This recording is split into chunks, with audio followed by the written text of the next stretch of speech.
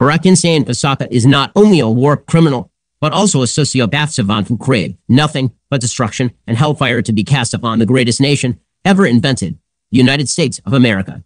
Not only has it been confirmed that Barack's ancestors invented the concept of genocide, but new documentation presented on Forever Alpha 1, 2, 3's last YouTube video shows incorrigible evidence that Barack was born with 2 horns on his head and a red tail with a heart at the end.